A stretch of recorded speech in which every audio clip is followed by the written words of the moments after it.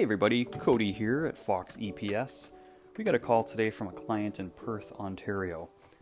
They called because of a no-start condition with their Generac generator. First thing we notice, we get to site, we see an RPM sense loss code. This just means that the computer didn't sense the engine turning when it should have. So we're going to go ahead and pull off our front and side covers. When this happens, first thing to do is a battery test. So we're going to put our load tester on the battery. We're going to set the tester to match the battery's cold cranking amps, and we see a test fail. This battery only has 3% state of health, so we're going to swap it out with a new Napa Proformer battery. Before we do that, we're going to clean out the battery compartment. And when installing a new battery, always important to make sure that once you're tightening the positive terminal, it does not touch any grounded surface. With the new battery in, you put some dielectric grease on the posts. This will prevent sulfate and corrosion on the posts.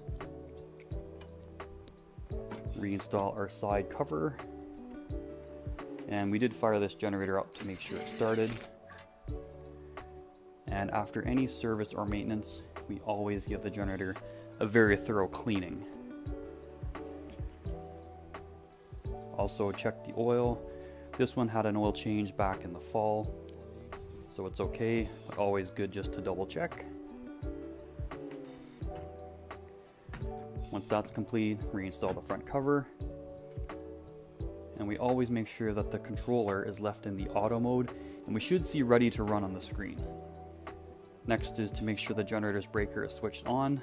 Then we can close up, pack up our tools, and head on to the next one. Give us a like and a share to help our business grow. Thanks for watching.